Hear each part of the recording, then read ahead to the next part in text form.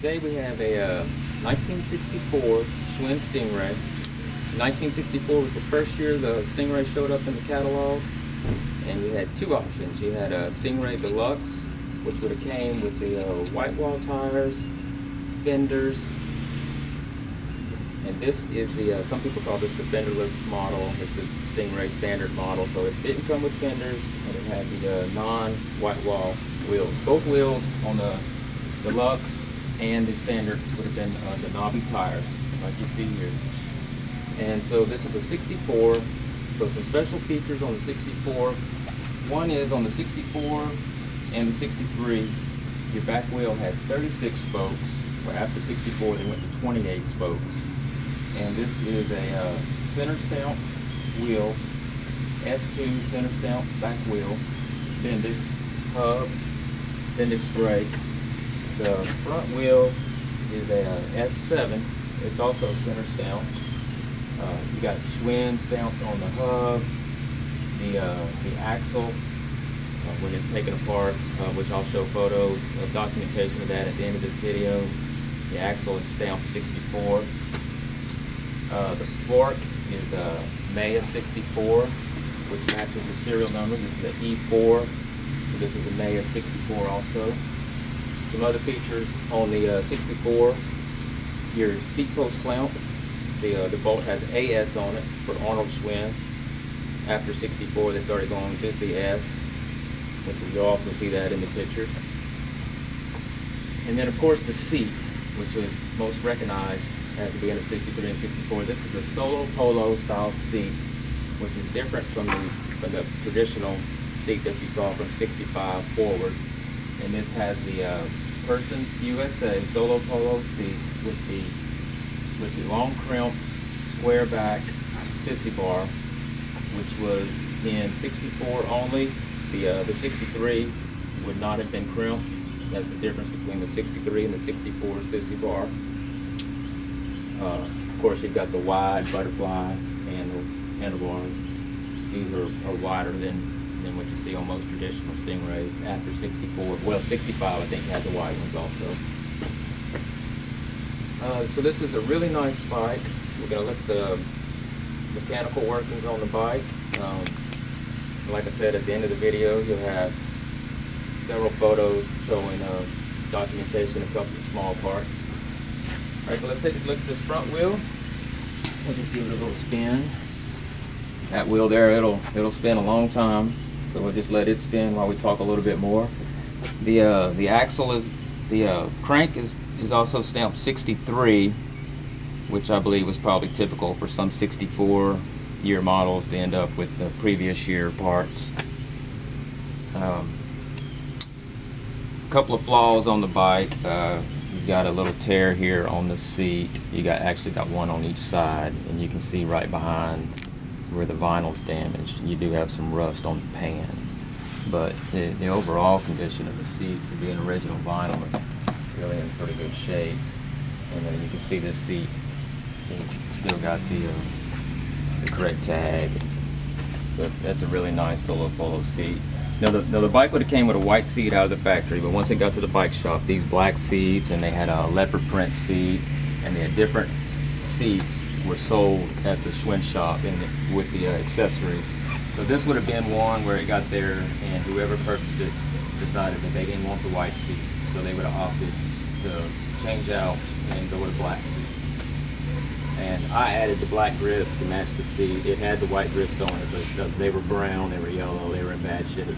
So I added black grips just to match the black seat, since the white ones, you couldn't use them anyway. I added these are water transfer decals. They came out great. You can't see any lines on them. They look spectacular. For these water transfer decals have really come out nice. Now the head badge. So as you'll see, this head badge, it does not say Chicago on it. That's correct for 63, 64. Now this one has the trademark R, the small R with the circle around it, is in silver. If you see one in black and it's in mint condition, if that trademark R is black and and the head badge looks really great, and that's because it's a reproduction. But you won't see the reproductions with the silver R on them. Let's see what else. So we'll look at this back wheel. We'll give this back wheel a spin. You see that front wheel still going. Nice and smooth. Now this is a really heavy duty wheel. You know, you put 36 spokes on a 20-inch wheel, and you got a really stout back wheel. And, it spins great. Everything's been reworked. All the bearings have been redone. Yeah, I'll just stop it and then I'm gonna let it go again. Let's see if the brakes work. All right, we'll let that one spin until it stops. So you got the small bracket with the reflector, which you saw on here, which is a feature of 64. The paint does show some loss. It's typical, but it's more of this wear loss. You kind of see it's down to the aluminum base coat, but it's not into the primer except for the places where it's got nicks, where they had falls, and all that's been treated. You're not gonna have to treat this like an egg. This everything here is well preserved. It's not going anywhere. See, that wheel's should come to a nice rocking stop. And when they're in balance correctly, you know, you're gonna have your air valve at the bottom. And that's pretty good right there. You see the front wheels coming to its stop. The air valve should end up close to the bottom on that one also. That's a sign of a good working wheel. And we're going to take it down here in just a second, and I'll take it for a short ride. And then, while it's rocking, I just want to talk about the wheel real quick. So this is a knobby wheel, which is correct. This is a Uniroyal knobby, which Uniroyal was making tires for Schwinn in the early 60s. So I don't think this wheel is not original to the bike. This didn't come out of Chicago, but this wheel was probably put on, I'm thinking, from the date code 1972. So this was probably the first time the back tire was replaced. And so that is style correct. Uniroyal would have been a correct vendor for Schwinn. And then the front tire here with Vanguard stock, you know, see where the air valve is. That's where you want it at, right around. And this is a Westwind middleweight front tire, and I think the date code on it was also 72. So it looked like the tires were both replaced in 72. All right, well, I'm gonna take it down. I'm gonna take it for a spin, and hopefully this will give any potential bidders more confidence on what they're getting here. And like I said, make sure you watch the video to the end, and you'll see different additional photos from the ones posted on eBay. Show documentation of some of the smaller parts, but with the date codes. Okay, we're going to take the bike for a short ride. Before I get on it, as beautiful and as original and as rare as that seat is, I just want anybody who buys it to know that seat is uncomfortable.